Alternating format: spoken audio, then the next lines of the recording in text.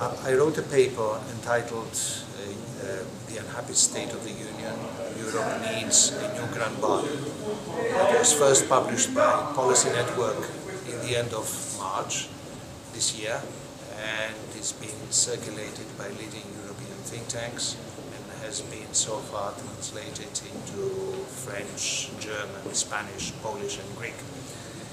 In this paper I'm trying to draw some lessons from the way Europe has managed or mismanaged the worst crisis it has experienced since the beginning of European integration in 1950.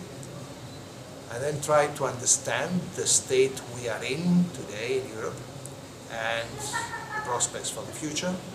And then in the last part I try to sketch the very rough outlines of what I consider to be a new European grand bargain. So the summary, the main message is that we have paid a huge price in trying to avoid a demise of the common currency and an uncontrolled process of disintegration that would have followed.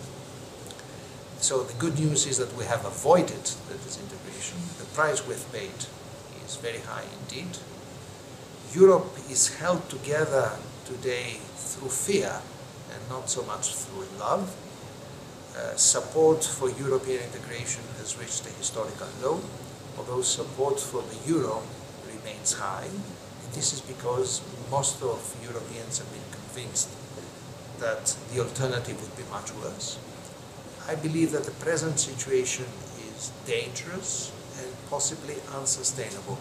And this is why Europe needs a big game changer that sends a message to Europeans and non-Europeans that we want to preserve our common currency and we are prepared to make the necessary economic and political changes in order to make that a viable arrangement.